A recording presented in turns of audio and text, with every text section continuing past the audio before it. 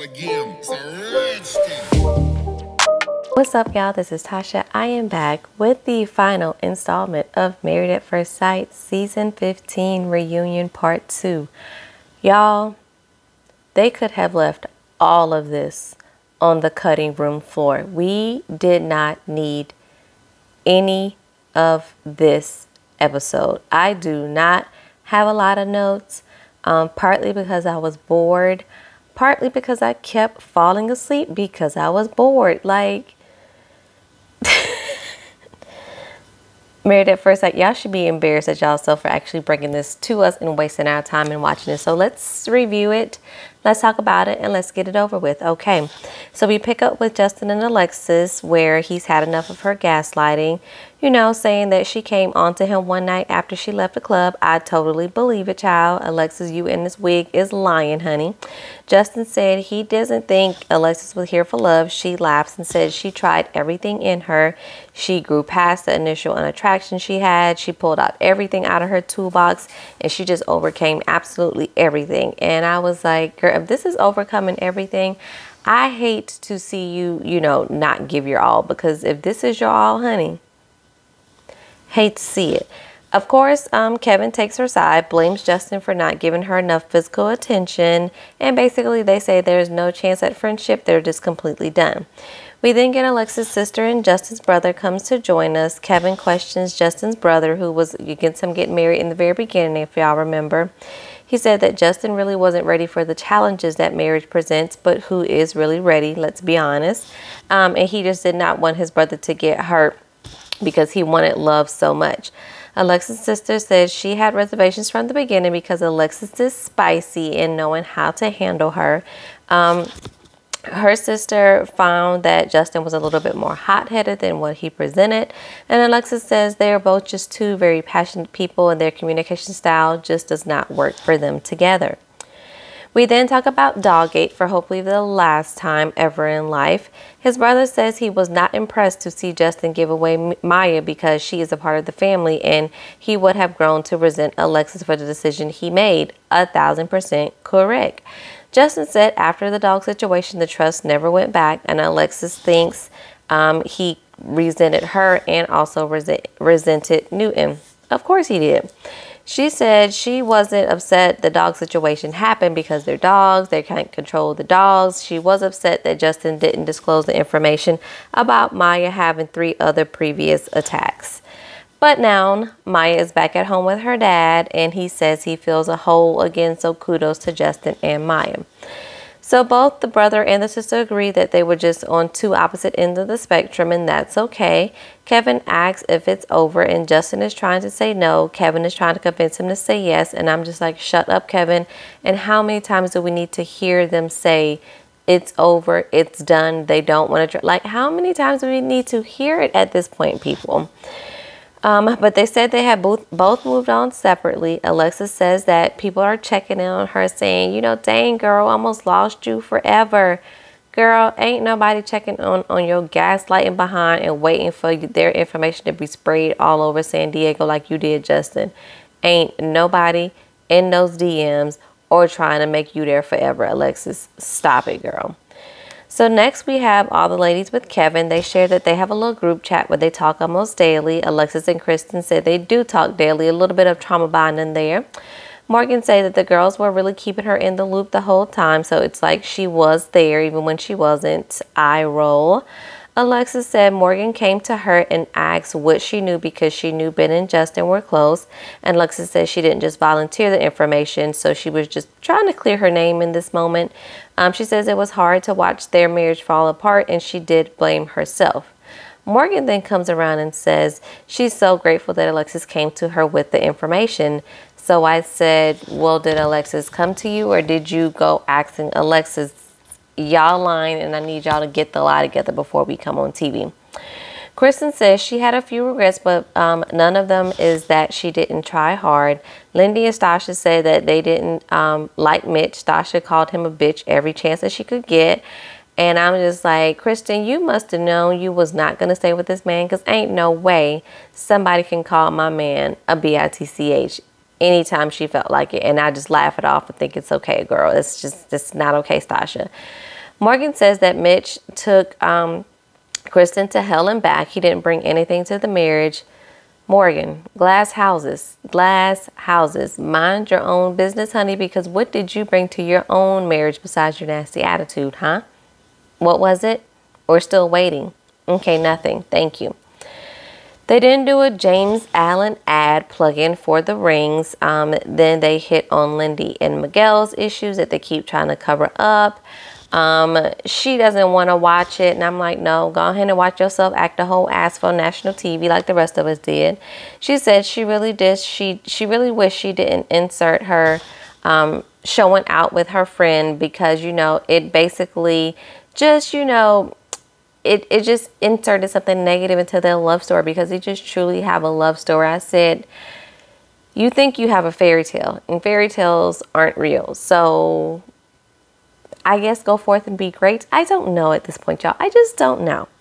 Kevin asked if there were times during the retreat when Lindy wanted to give up. She said no, she never wanted to give up on her husband, but sometime alone with him would have been good.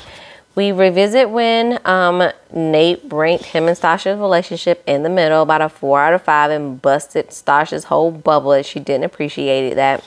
They then showed Nate and Stasha giving Luna a bath. Basically, Nate stepped in and took care of the dog, and Stasha was like, well, yeah, you can take care of it. I'll take the dog on walks and do the cute stuff. You can clean the folds and do the bath and do all that stuff. Thanks, Nate. Segment was so boring yet again, I fell asleep. I think I caught Alexis saying that she wished Justin didn't cry as much sometimes, and Morgan had a lot to say, bunch of comments to be made, and I don't think we really care what Morgan has to say, so let's move on.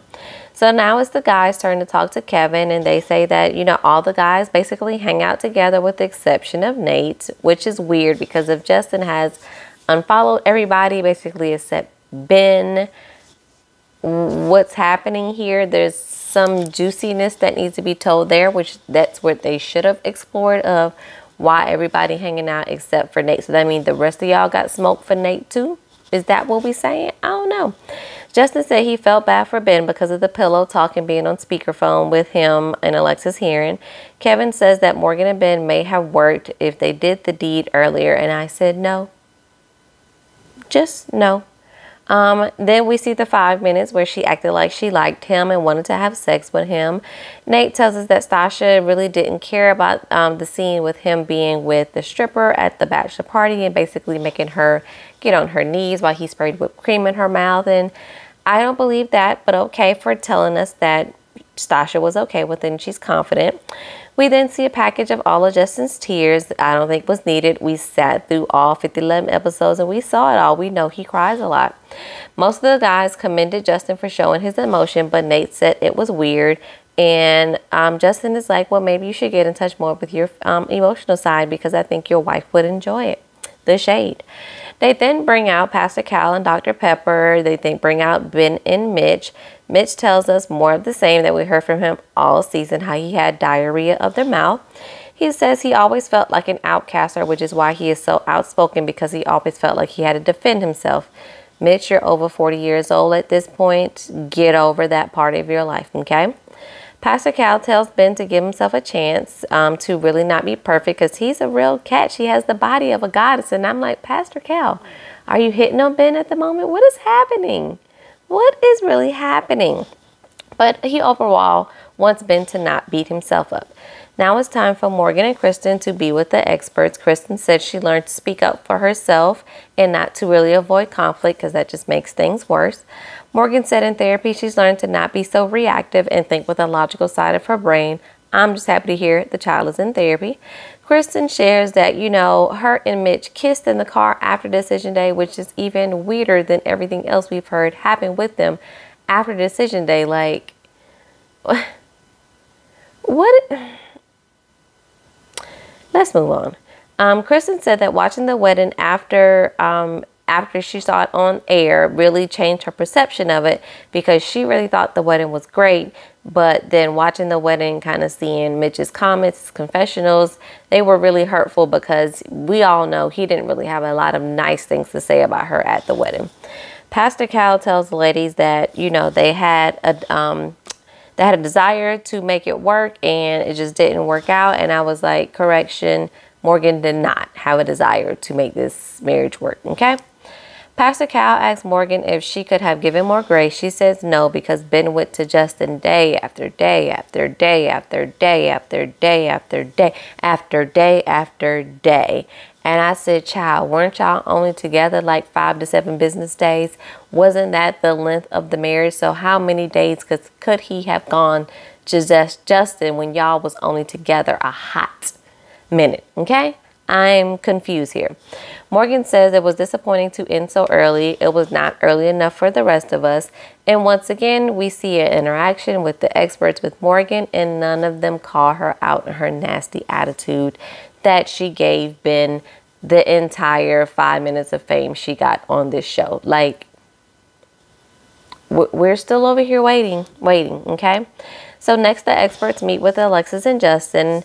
I've got nothing new, because they didn't talk about anything new. These experts gave the advice that they probably should have given throughout the season, and say that the two of them actually gave up. And I said, were we watching the same show?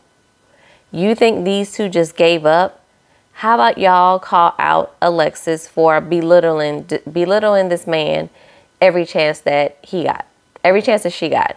How about we talk about Justin kind of using his tears and emotions as a little bit of manipulation with people in his life? Huh? How about we address some of that, which that's what we saw the entire season, Pastor Cal and Dr. Pepper. Next season ain't looking good, y'all. I think I am done with this show. So next, the entire cast is out again. We have to see Shirtgate again. Mitch said it was less about the shirt, but being forced to do something he did not want to do. Miguel said he felt for a minute he was being set up as well, but Mitch did take it too far. Nate said he was completely clueless, obviously. And I can at least appreciate Kevin for calling out Mitch, because he told Mitch, how can you really be upset for your wife, you know, wanting you to wear this shirt and look a certain way, but yet you want your wife to look a certain way? You want this boho chic beach babe who showers every 3 days probably, but yet you got upset with her wanting you to wear this shirt. Make it make sense. He said he looks at it differently, but obviously the rest of us couldn't really catch on how he saw this differently, because I wasn't grasping what he was trying to explain for us. Mitch tells the group that it did hurt a little bit to be called the bitch from Stasha. Stasha gives a little fake apology, because it's the, oh, I'm sorry if I hurt your feelings type of bull. That's not an apology. Alexis repeated that, you know, she just needed 2 hours to herself during, you know, within the week, when she just wanted to go out with her friends. And Justin was like, he just still didn't want it to be happening every single weekend. Miguel, Lindy, Stasha, and Nate said, you know, we would be cool with it if our spouse, you know, wanted to get out and have their space. Nate's face said otherwise, as if Stasha would not be down for the bull, but she'll say on TV that, oh, I'll be fine with it, but behind closed doors, she would pitch a probably complete fit. Justin tells us that he felt, you know, she was trying to avoid him by going out with her friends, and that if he would have been more understanding, things maybe would have worked out differently. They didn't talk to Ben and Morgan, Miguel and Lindy, and it's everything we have all heard before, guys. They do talk some more. I fall asleep yet again, because this episode is so damn boring. I pick up that Justin and Nate just about got into it yet again, and Alexis had to give him some affirmations, I guess, and Stasha had to tell Nate to shut up and stop acting like a child. I don't know, because I didn't see it, and it was not worth my time to go back and rewind it, y'all. So this is officially a wrap for season 15. I will not be reviewing Where Are They Now next week, because if it's anything like the Where Are They Now that they've had before, it was so closely filmed past the reunion that there is really no point. I'm sure the spoilers and the real tea will come out soon enough. Some of it has already spilled, so I'm sure that's where we will really find out what's going on with these couples. So I will not be reviewing next week, not only because I don't want to, but I am also going to the Kirk Franklin Maverick City concert, and I'm so excited about that. And that is much more important than wasting 2 hours of my time sharing and reviewing information that we have heard for the past 14, 15, 16 weeks with this show. Okay, y'all? So that is a wrap for me on season 15. And more than likely a wrap for me reviewing this show. If y'all have other shows that you are interested in and you would like my opinion on it, drop those down in the comments below too. I think I'm going to pick up Love and Marriage DC when it comes back, because I really did enjoy that. And you know, whenever Put a Ring on It comes back, I think I'll do that. But if there's anything else y'all are interested in me watching and reviewing, drop those down in the comments, because Married at First Sight, over and out, okay? So until then, I will catch y'all in the next video. Peace.